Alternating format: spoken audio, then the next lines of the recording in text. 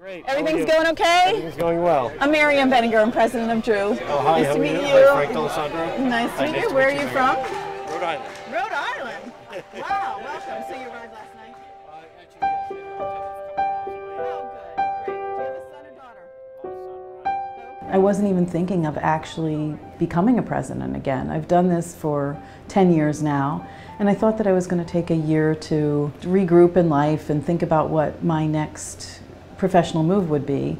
But as I started thinking about coming home and I realized that there was a position at Drew, my interest was piqued. I'm an East Coast girl. I grew up in Philadelphia. I grew up going to New York. We have family that is in this very area. My husband grew up in Montclair. So this is really coming home for us. So now it's been, just a couple of days since the students have moved in, and I feel very familiar with what they're going through because my husband Ron and I just moved into the president's house at Drew. So we're new residents, just like our students are new residents, and we're all getting to know Drew together. You can get out of the car and go in there and get your stuff. Welcome to Drew. What's your name?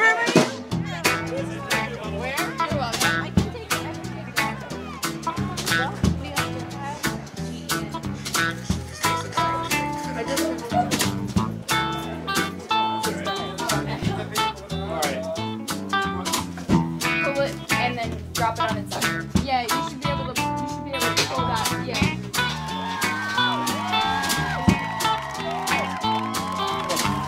All right, I'm behind you. All right, go ahead. No, I'm following you. You know, why would you want to be a college president and live on a campus 24/7 if you didn't really want to know the students and the faculty and the staff? So when I do approach people and I ask their name, it's because I really want to know about them. How you guys doing?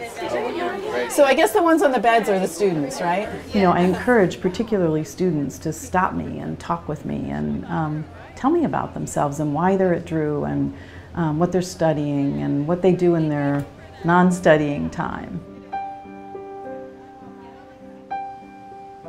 You know, it's hard times for higher education in this country right now, and so a lot of college presidents are being asked, what do you think is the future of higher education? What do you think is the future of liberal arts colleges? And I'm here at Drew because I really believe that this is the best kind of education, and I believe it's the best kind of education for students from all backgrounds, culturally, ethnically, racially, socioeconomically. We want students to come here where we are absolutely sure on an individual level that we're going to have a transformative impact on them, and they're going to have a transformative impact on the university. You can't do that at a large institution.